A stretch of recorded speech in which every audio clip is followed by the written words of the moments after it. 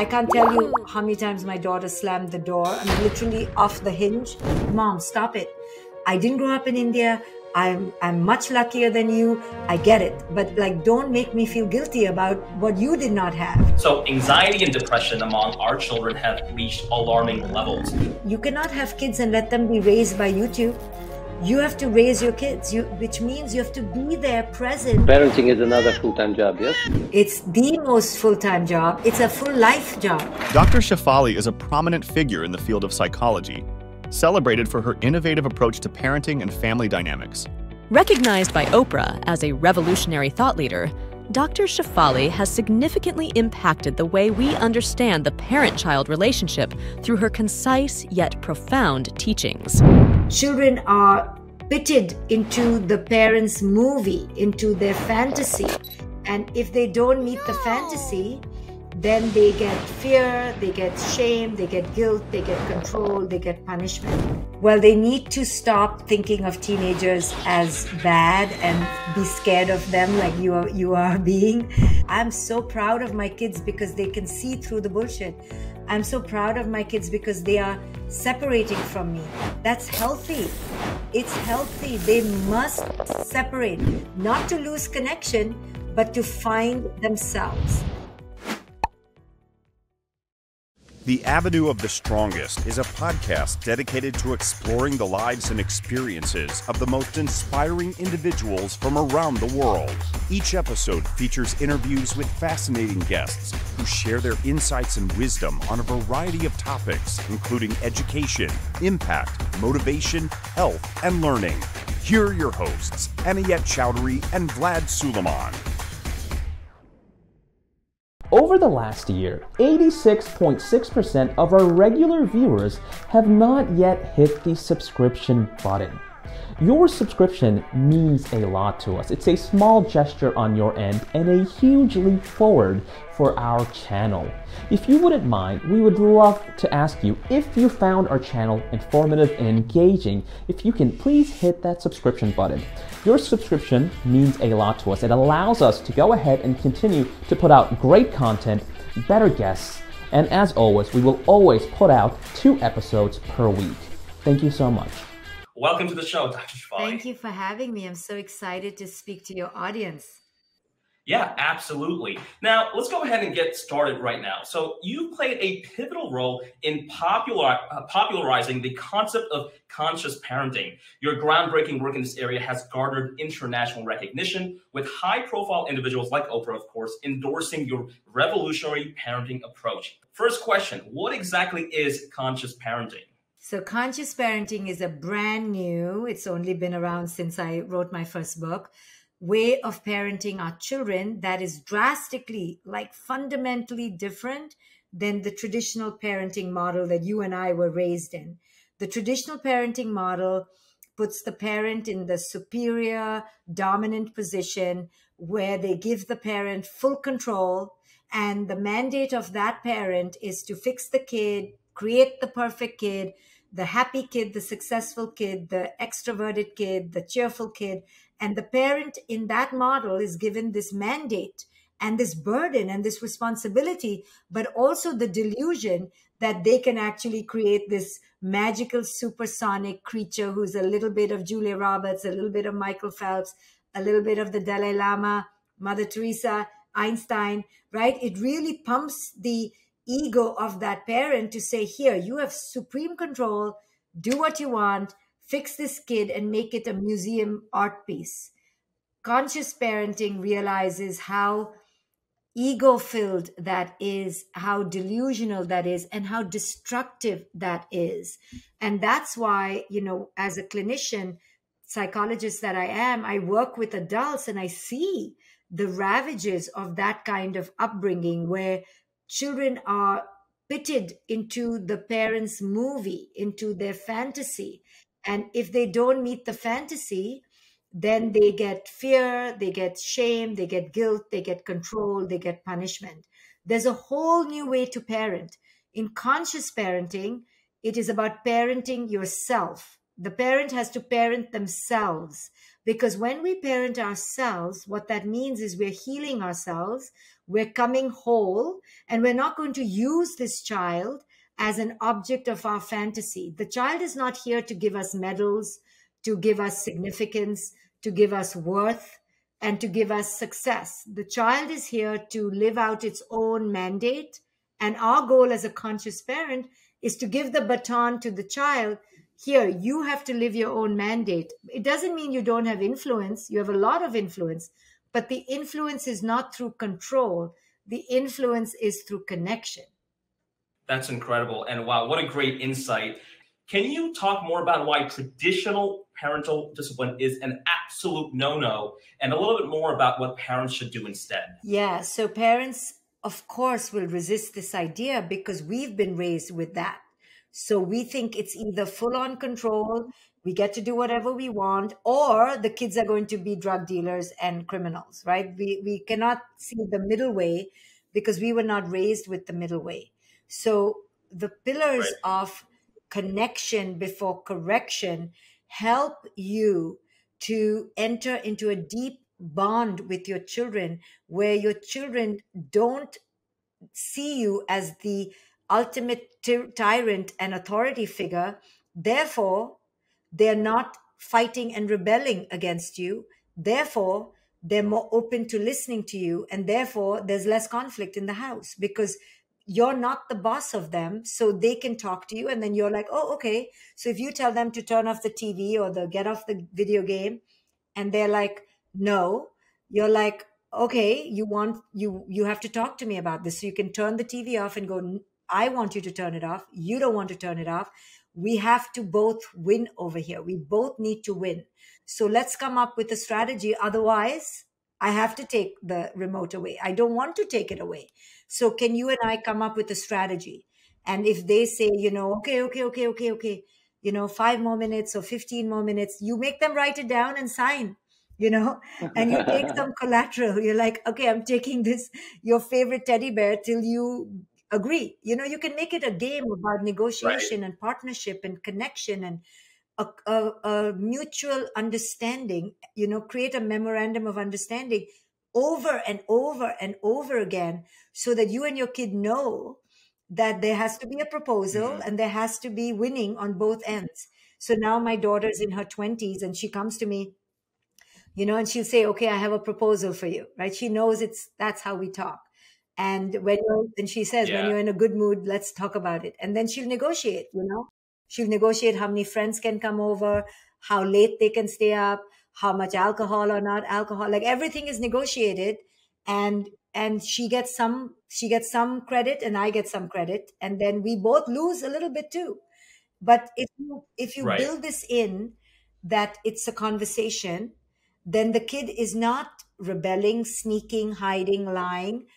They just need to know that they need to present a good case, and you need to present a good case. And you teach them that things can be negotiated. So it doesn't have to rise up to, I'm going to punish you because you're a bad, evil person. This podcast is sponsored by ArgoPrep, an award-winning educational publisher serving over 1 million students nationwide. If you're a kindergarten to 8th grade teacher or principal, be sure to check out our supplementary workbooks to get your students ready for standardized state testing. We cover all subjects from kindergarten to 8th grade. Use the coupon code AVENUE for a 25% discount off of all purchase orders. Visit us today at argoprep.com/store. Okay, let's move and talk about the teenage rebellion. As a father, I sometimes lose my sleep, nervous about what is to come when my children will be teenagers. We have so many dreaded stories from parents about their teens. And in your book, you talk about why teenage rebellion is everywhere.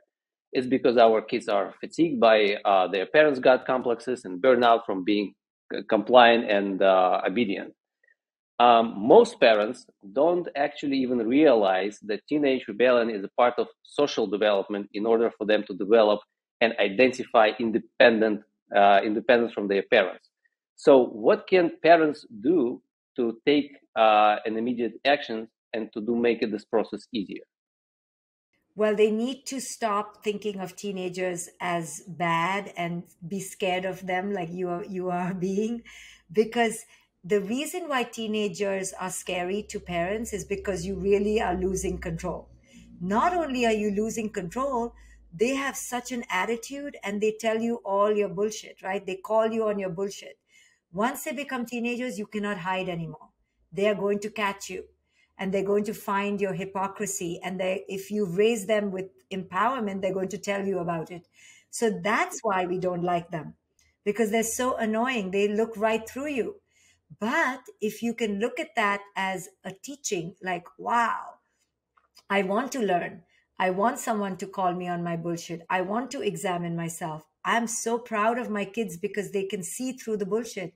I'm so proud of my kids because they are separating from me. That's healthy. It's healthy. They must separate. When parents tell me that, oh, my teenager is an angel, they are so good, I go, wait. Your teenager is just delayed. It is human nature. It's human nature to want to separate, to individuate, not to lose connection, but to find themselves. And therefore, defiance in your teenage years is better than in their 20s, because then they may just, because they're not in your house then. At least when they're doing it in front of you, you can still stay physically and emotionally connected more than if they left the house. So if you can, as a parent, enjoy the rebellion and understand it's normal, it's healthy, it's necessary, it's effective, it's pivotal, then you're not threatened by it, and then you're not reacting to it. You're laughing inwardly like, oh, here it comes.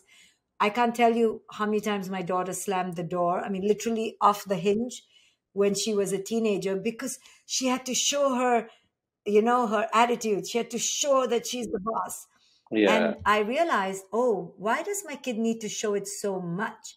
Must be because I'm being extra bossy. Maybe if I backed off, my kid wouldn't feel the need to yell and scream at me. So I learned from that. And the more I backed off and just went back a little bit energetically and gave them space and negotiated with her and partnered with her rather than bossed over her, we had a much better relationship. Right. Now, that's incredible. And since we're talking about parental discipline, I want to bring up another really important topic. So anxiety and depression among our children have reached alarming levels.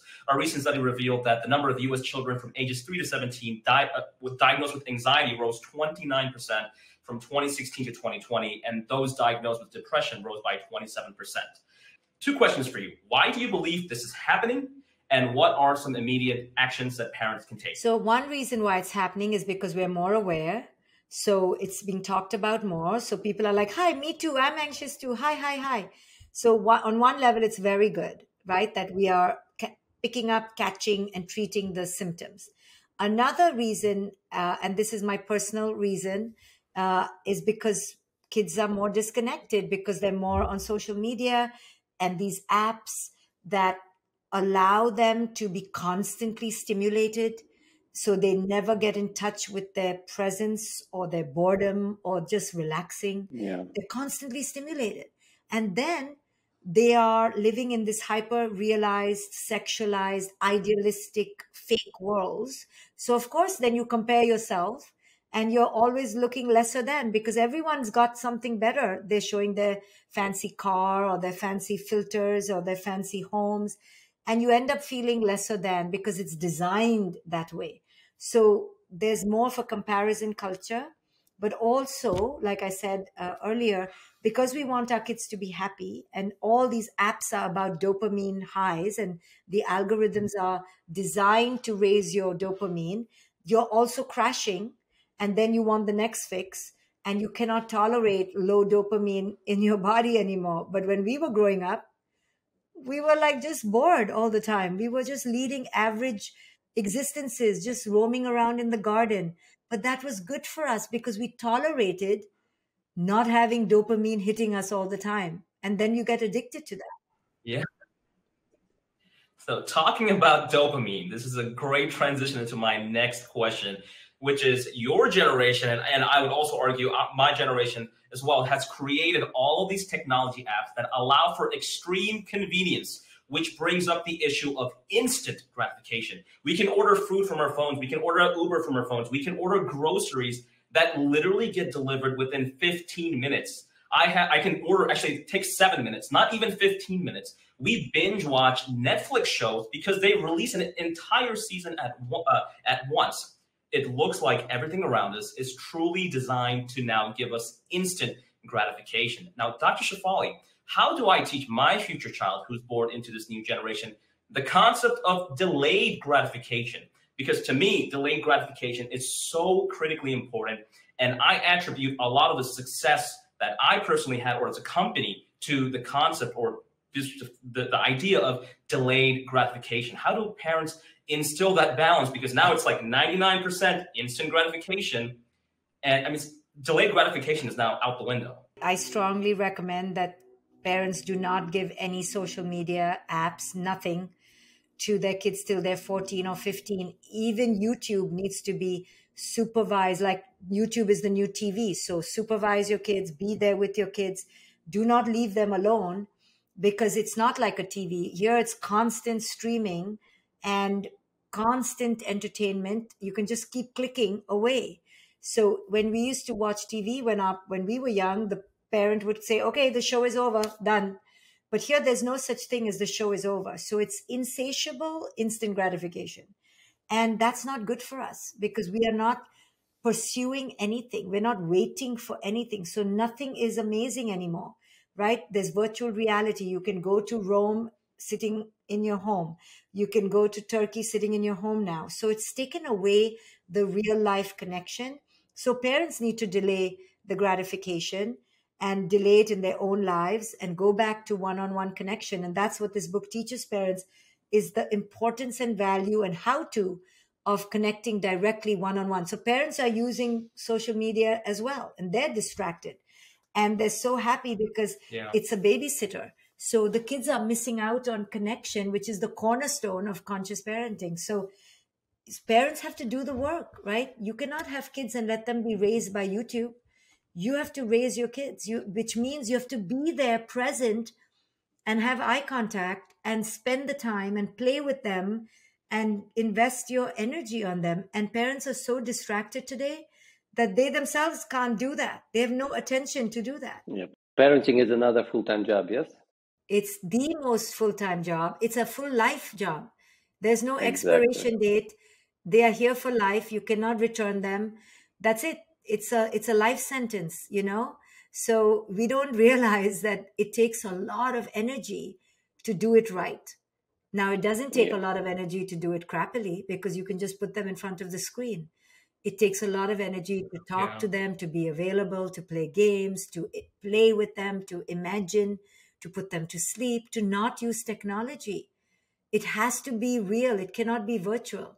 Question, and this is a famous question, probably one of the most Googled questions here, is at what age should I allow or give my child a smartphone? And you stated at the very minimum 13 or 14 years old. Is that correct? At the very minimum. You can give them a phone and you can watch YouTube or play games with them, supervised, like we did the TV, right in the center of the house.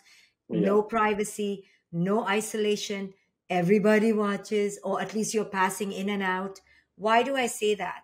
Because it's so addictive and so isolating. Your kid will disappear into the phone. The phone will eat your kid up. You'll never see your kid again. And it happened to me. But my kid was already 13 and she had a whole childhood without smartphones. So you need a kid who starts a smartphone and app usage at 14 is very different than a kid who starts at 8. So, and 14 is also young. Yeah. So I'm just saying that because I know by then the kid will beat the parent up and lock them in the basement. So I'm like, give it to them if you want to live. But at least till then. Yeah, it's very easy to do when you're at homeschool, but if you're doing public schooling or private schooling, when any other kid have phones and your child doesn't, this is gonna be crazy. You have to again explain to your child why this, why that. Yes, and you have to think of it or I think of it as a loaded gun. I'm not going to give you a loaded gun. It doesn't matter if everybody has it. You cannot, your brain cannot handle it. You could go into the dark side. You could lose yourself.